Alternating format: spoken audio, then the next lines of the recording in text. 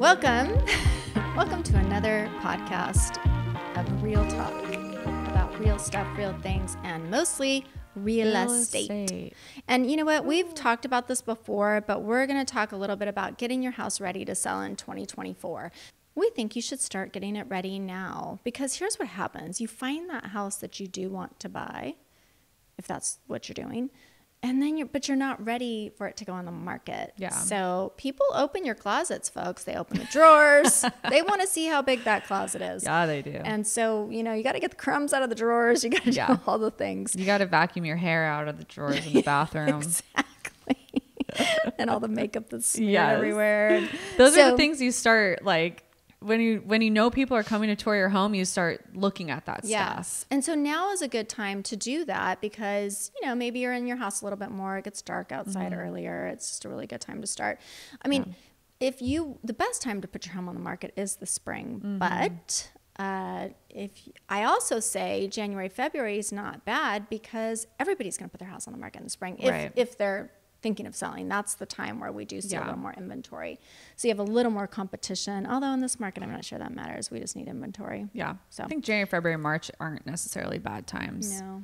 I think right now after holiday is not a good time. I mean it depends on your situation. If you can, we usually advise if you can wait until after the new year. Well, you got multiple offers on your listing. And and I know a lot of listings are actually getting multiple offers, and it's because rates are steady and we have buyers. Right. So there you go. Anywho. So what are you going to do to get your house? If you're getting your house ready for the market right now, what would you do? Oh my gosh. Okay. Right. If it were like literally right now, I would get rid of any Christmas stuff I don't want to bring with me. Like for me, the less stuff I have to move, the better. Right. So I am decluttering. I am going through all my winter clothes and seeing what I can get rid of, getting rid of my jackets, my shoes, any Christmas stuff I don't want anymore. Like just starting there, and then you can move on to like your other clothes and whatever throw else. Blankets. I have 15 trillion throw blankets. I don't need all of those. And just be okay like letting that stuff go and just think, okay, it's one less thing I have to put in a box later. Right. So I would start by decluttering and Usually too, you want to just do one room at a time. So if you have a closet, a guest room that has a bunch of stuff in it, go in there, see what's in there, get rid of that, then move to the next room. Yeah, don't think about the other stuff. Right. Because if you're running all over the house, you're never going to get one thing done. No. So start decluttering. And then I also think like freshening up the paint, your baseboards. Painting the baseboards in the corners of the wall. I mean, even just cleaning the baseboards for some of us is necessary, but they usually just get chipped and you just want them to look fresh and clean. You don't want your doors to be nicked. You don't want, that broken handle that you have to turn left, right, and pull real hard and kick the door to get it open. Maybe get that fixed, finally. But we just get used to it, right? You're like, well, this is how you 100%. Open this, but that's not really how you should be opening that door. So like get your door fixed or whatever the case may be. Yeah. I think that's always good. All the little stuff like that should be in working order. Yeah. Sure. So call your realtor, of course, start decluttering, start touching up paint, and get a plan in place for like, okay, when is the best time for me and for the market to list my house? What do the steps for that look like? Maybe it's time to do a market analysis, maybe not, maybe you want to wait, but you could have your realtor do a market analysis now. And then you can, if it's, you don't list for 3 months, you reevaluate it at that point and do an update.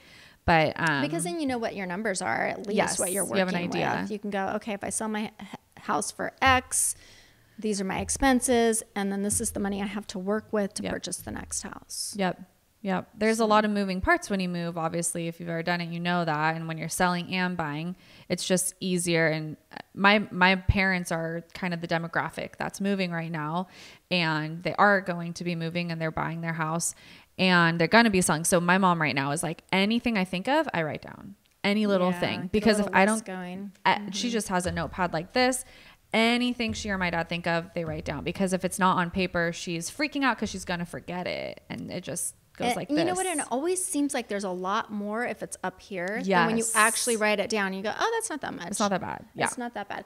The other thing to not think about right now, but to not do right now, but to think about is your yard. Because the yard is just a mess no matter what. But maybe have a plan for that when the weather starts getting nicer. Like, okay, do we need some fresh bark? For sure you need fresh bark. For sure you need bark. Yep. Yeah, gotta be. It's the cheapest way to freshen up your yard is just get some fresh bark. But you don't have to do that now because you don't want it to get all rained on and get old and right yucky. before photos.